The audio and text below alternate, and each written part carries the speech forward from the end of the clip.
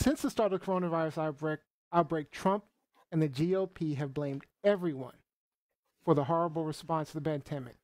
We're talking China, the Dems, the governors, you name it.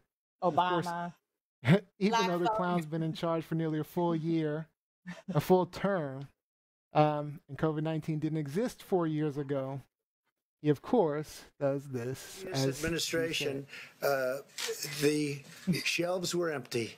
The shelves were empty. So what you should do is speak to the people from the previous administration, Jim. The Obama administration, people from the Obama administration would disagree on your assessment that the cupboards were bare. They said that there was equipment. I know, Jim. Let me just tell you. That's right. You say broken tests. It's a new virus, so how could the test be broken? We had a broken test. Jim, we had broken. I mean, ridiculous. It's a new virus. Okay. Anyway, so blame Obama. Blame Obama. We're all about blame Obama. Psychic. Why He's didn't psychic, he use you his know. voodoo? Because we know he wasn't born here, so why didn't he That's use right, his, voodoo. his Obama's African voodoo? And Yeah. it's his fault.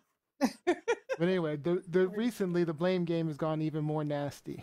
Day laborers, they're finding these are overwhelmingly Hispanic workers and day laborers. You have a lot of people in these households. Once one gets it, that close contact allows it to spread. And if you look at this demographic, I think they're like 6 times more likely to test positive than the broader community as a whole up in Northwest Florida. And I think that that's traced back to those types of living conditions.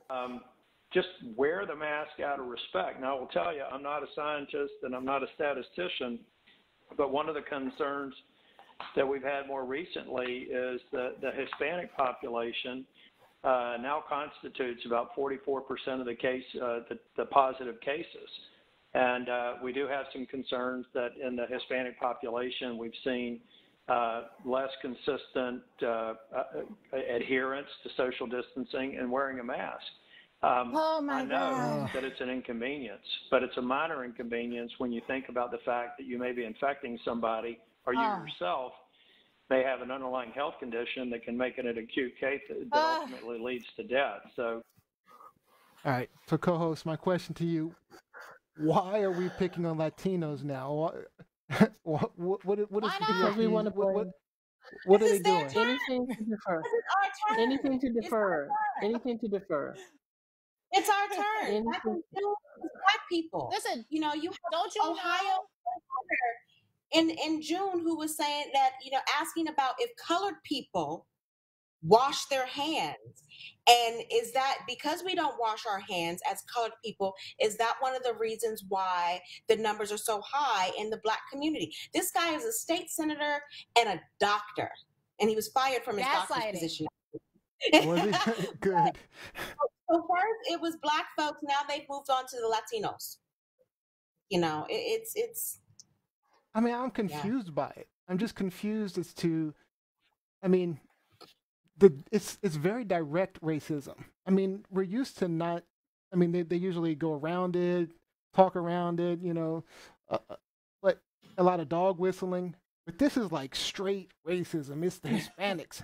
They're causing the COVID problem. Boom, to you. I mean, yeah. It goes along with the other. Like everything is the other. The other is threatening to us. That's what the message is, the other. And now they've just picked a different other, and not even true, not even the real, not even anything. But as long as you feel that it is not you, it is them, then you're going to feel okay about yourself. And let's be real. And Go ahead. Here, Lizzie. Did anyone show him the pictures of all of the white folks at the beaches? Thank you. At the bars, at the casino. In people's faces, irate, upset, spitting, emitting all of these secretions during the pandemic. I mean, are we not talking about that? I posted a video on our Facebook page where these 2 little guys were going down the beach, I think Huntington Beach, and they were giving out free masks to people. And then, almost every one of the people who declined the masks were white people, not Hispanics. Matter of fact, there were some young kids who were Hispanic and African American who accepted them. And it's like, oh yeah, we'll wear them. But it's not Latinos. It's not African Americans. It is the horrible leadership of people like Trump, DeSantis, who don't really care. Z? I mean, think about it. Trump No, I was wore just a mask for the first time publicly last week. For the Right. first time in July, for the president of the United States, for the first time publicly wore a mask Who's supposed to last lead week. by example. Lead No, by no, example. But listen. now he's backtracking from that. Now he's backtracking from that. Let me let Z get in here. No, listen. I think it's hysterical that it's our fault for having to go to work because a lot of Latinos are essential workers. Let's put it out there. They're the Yes, ones ma'am. in the kitchens. They're the ones in the supermarkets. They're the ones picking your produce in the fields. They're the ones, Nurses. Thank you. They're all right. So they're essential workers. So it's their fault for having to go to work. Okay. Then it's their fault for having to live in tight quarters because we all already know how hard it is 'Cause they for don't us pay. to attain real estate, to attain property. It's difficult in most cities. You have to live in close quarters. So now that's our fault. Our poverty is our fault. Great. And it's our fault also when you come to these establishments and don't want to wear a mask, like you said, And you spitting in my infect them. face. All those anti-maskers infecting them, the essential Yes. workers. Absolutely. So it's like I saw one of the comments online. It is exactly gaslighting. This is exactly gaslighting. And I'm going to take it back to Goya. And this is why we need to boycott Goya. This is exactly it. It doesn't matter. Listen, it is all out war against Latinos. It is all out war against brown people, Black people, Asian people. All right. So to have anybody come out of their face and say this guy is doing good for us, he's already throwing us under the bus again. It's ridiculous. It is the absolute definition of gaslighting. And if people don't see that now and don't wake the heck up, there is no saving us come November. All right. Everybody has to vote against this creep. And that is it. Everybody. I don't care. We can fight about taxes for the next election. We have to get this psychopath out. He is nuts. He is gaslighting us all. Dr. J, I saw you had some comments. I was saying Florida in the past 7 days, 80,000 new cases. How many? Of corona. 80,000. That is now. disgusting. Yes, 80,000 new cases over the past 7 days. And they want to claim it's the Hispanics' fault. It's DeSantis' fault. It's not, it's not their fault. We're dying. Brown people are dying more of this virus, but we're not necessarily being infected more with this virus. Yeah. So, we cannot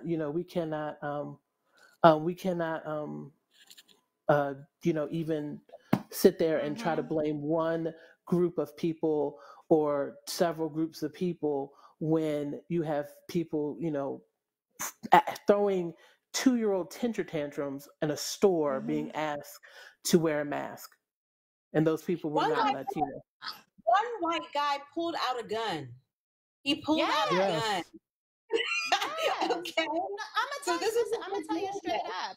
And it doesn't even have to be that extreme. Just everybody that I came across in Atlantic City, for example, the people who didn't have masks on in Atlantic City were all white. Okay. There was a couple of kids. I'm going to say this. There were a couple of kids, Black kids who did not have them on, but you could tell they were just kind of running around being, just not even staying in place. But I'm talking about coming into the elevators at the casino floor. It was always white people who were like, but I don't want to. You don't know the conspiracy theory. You don't know the truth, what they're trying to do to us. Yes. I'm like, oh, you know the truth? Oh, okay. And listen, You got it from I've seen tons of pictures of Black folks with no mask on. Let's put that out there.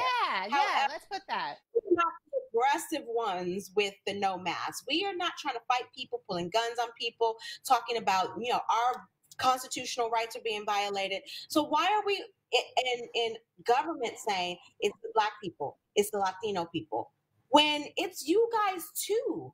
Like, don't assign that. Right. It's just people who don't want to wear masks that are putting everyone at risk, and the poor leadership. It's definitely poor leadership. And you're blaming groups of people who traditionally have been, your cleaners. Yes. Black and Exactly. brown. They've been the ones cleaning your house, and we don't wash our hands. Yes, exactly. Don't even get me Exactly. started on hand washing stuff. I guarantee you, I don't know any Black person in this country who did not get yelled at every 2 seconds growing up for washing their hands. You come in the house, did you wash your hands? You come out of the bathroom, did you wash your hands? Well, go wash them again. Like, Mm-hmm. don't Yep. don't That's true. That's true. don't even start that. All right, let me get these comments in real quick from online. Jeanette Brown, gaslighting, as you mentioned, that was one of her comments. Jacqueline Robinson, Death Santis is such a piece of fill in the blank. Next time, just put it in there so I can say it, because Lizzie said I can quote. So. Hey. That's my sister. You can quote my sister. All right. Let's see. Jacqueline Brown. Wow. Yet it's the non-meal Ted out there protesting.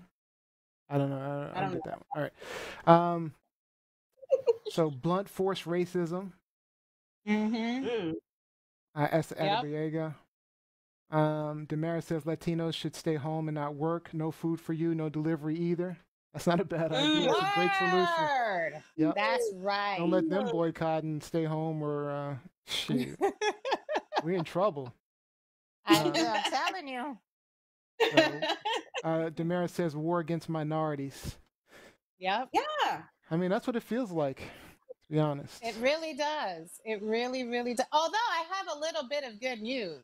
What's so that? in my neighborhood, I live in an area called Morris Park in the Bronx. And on my running trail during this whole COVID lockdown, I went by this house. I found this house that had a huge Trump 2020 banner on it. I mean, huge. And this guy had one of these like army looking Jeep Wranglers in his, car garage. And he would sit outside and just, eyeball everybody. And, and me and my friends, me and my Black and Latino friends, we're running together and we came across this house and we were scared. But the neighbors were outside and they were like waving at us and hi, it's okay. Went back last week, that banner's down. They must have shamed him. They must have done something. They were just like, not in this neighborhood, or we're quiet about it, or I don't know. But that sign was down. So all right. A small piece of, something.